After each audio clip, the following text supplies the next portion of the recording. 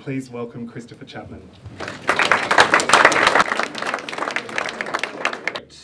Because I've chosen Sally Robinson's portrait of Aurora Valley. This year in particular, very high standard, I think, which is very gratifying. It's nice to win in a strong field. And I think it's a very generous amount of prize money. I mean, the Hannan family and Shirley Hannan, who initiated the award, have made it such a generous prize that it attracts the best of the portrait artists we have in Australia. Often in these prizes it's a bit of a lottery because they get many more entries than they can hang, and even if your painting's almost as good as the finalists and you don't get in, well, you've still exposed your work to those judges. Maybe they'll remember your style or your approach and have a close look next time. Keep at it.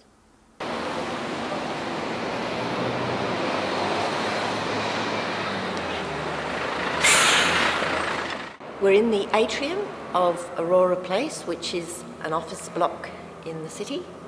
They have a space here on the ground floor that they make available to different artists to display their work. It's a win-win situation. The artist gets a bit of exposure and the building gets some nice artwork on their walls. The work in the centre is a portrait of my mother. This one won the Portuguese Prize in 2012. Is it nice to have your mother hanging here? Yes, I think she'd be very pleased.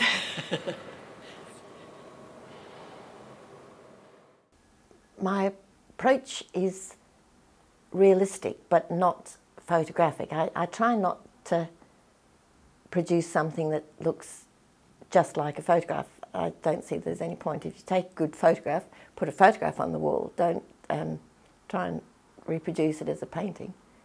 So I like to think of my work as synthetic realism, that it's realistic but not, you know, totally following the photo. Yes, I think I like the city. I'm a city person. About 7 years here in the bottom of the Astor building in the city. It's a wonderful location because although it's right in the heart of the CBD, the entrance is just down a little lane, Phillip Lane, so it's quiet enough so that I can get on with work, and yet it's got enough buzz of the city to make it interesting. For many years I produced fine art screen prints based on Australian landscapes and Antarctic landscapes, wild places. But after many years, for health reasons and also because I wanted a creative challenge, I went back to painting and thought I'd like to try my hand at portraits. I think portraiture is a very basic, well, it fulfills a very basic need that we all have to look at faces and try to understand another person by their expression and the way they hold their face and their body language.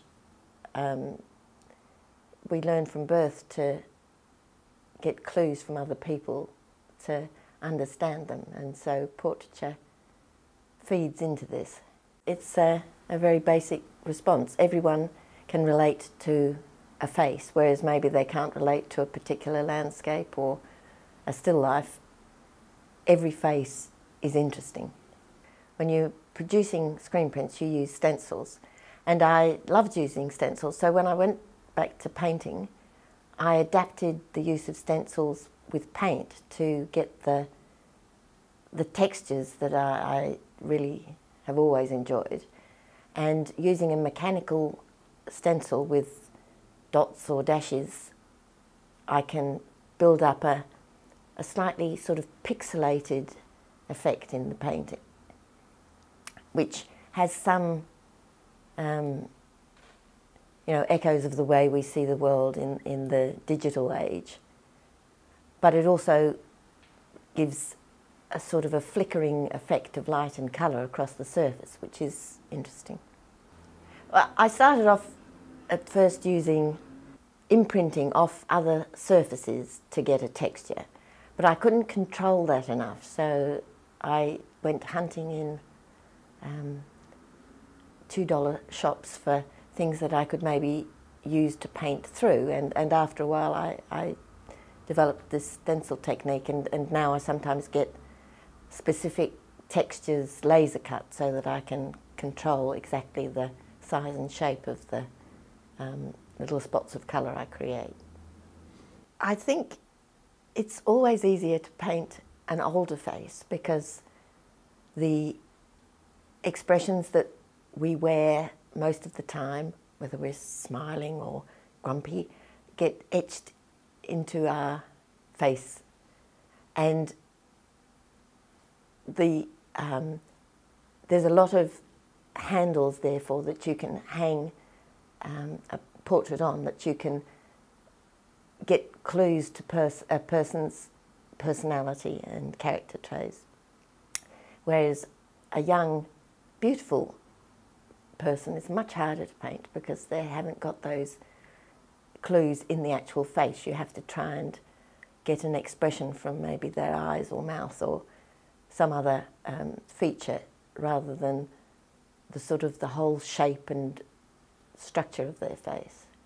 Well, I take hundreds of photos of a subject, and then I choose a few that I think are getting the expression that I'm after.